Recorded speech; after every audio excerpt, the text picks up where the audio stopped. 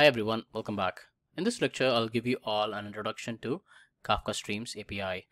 This lecture is going to be a theory lecture. Let me start with some basics of Kafka and then I'll slowly dive into the Streams API in Kafka. At the core of Kafka architecture, we have the Kafka broker. Kafka broker is where the actual data resides and the broker is responsible for handling client requests. We have two basic client APIs named Producer API and Consumer API.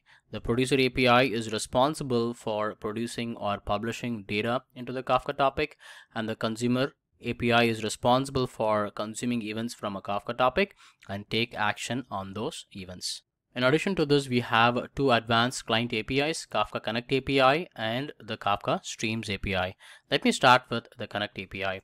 The Connect API is further divided into two types, the source connector and the sink connector.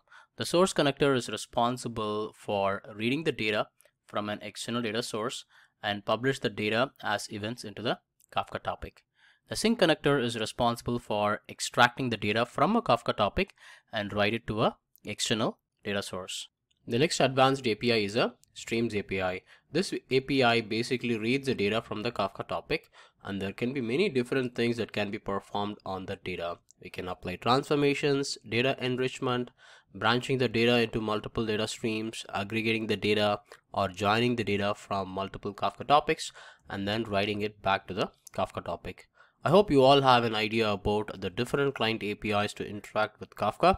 In this specific course, we are going to explore the Kafka Streams API in detail, and we will build production grade applications using some real-time use cases. Let me start with some introduction to Kafka Streams API. Kafka Streams is a Java library which primarily focuses on data enrichment, which involves transformation of data, aggregating the data, and joining the data from multiple topics. And Kafka Streams API uses the functional programming style.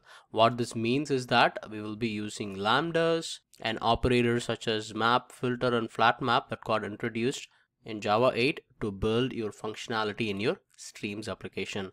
What this means is that Kafka Streams API is built on top of Java 8. So you need to have experience working with Java 8 features in order to build applications using Kafka Streams API. Now let's talk about how the data flows in a Kafka Streams application that's built using Kafka Streams API. The Kafka Streams application initiates the stream processing by subscribing to one or multiple topics, which is the first step in the whole flow.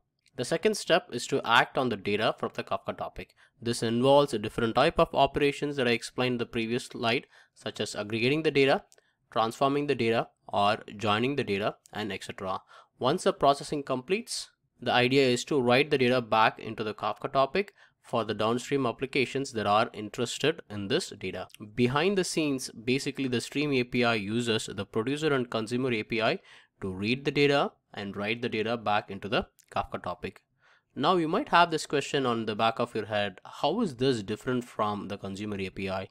Consumer API pretty much starts the whole flow by reading the data from the Kafka topic. The applications that we build using Consumer API are stateless. Now the next question is, what does stateless even mean in the context of Consumer API? Let me explain this using the data flow in a simple consumer app. In the consumer app, what we do, we basically read an event and process the data and then move on to the next event. So consumer apps are great for notifications or processing each event independent of each other. The consumer app do not have an easy way to remember what's been read, so there is no easy way to join or aggregate events. This is where Streams API shine, and it has a capability to build both the stateful and stateless application. The stateless application using Streams API is very similar to the applications that's built using Kafka Consumer API. But the only difference is that Streams API uses functional programming style, which is different from the Consumer API. Now let me talk about the stateful applications that can be built using Kafka Streams API. So if you think about retail, we can use the Kafka Streams API to build applications to calculate the total number of orders in real time. Or we can build a Kafka Streams applications to calculate the total revenue made in real time. The word real time is really key here because we will be able to calculate as the orders flows through the system in real time. This is really powerful in today's market requirements. Let me give you another example in the entertainment field.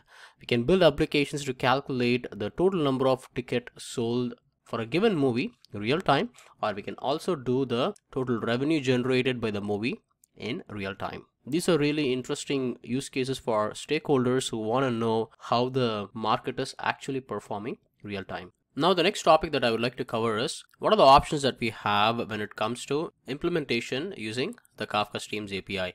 We have two different options available in Kafka Streams API to build streaming applications. Number one is a Streams DSL approach. This is a high-level API and it has some predefined operators available to build your streaming logic. The operators are map, flat map, and there are many of them. We will explore each and every one of them in the future part of the course. The second option is a processor API. This is a low-level API. It may not be intuitive to work with when it compared to Streams DSL. That's why I mentioned this is a little complex compared to the Streams DSL. And another thing to call out is that Streams DSL, the option which I talked about as a first option, is built on top of the processor API. In this course, we specifically going to explore the Stream DSL because pretty much all the type of application that you want to build using Kafka Streams API can be built using Streams DSL.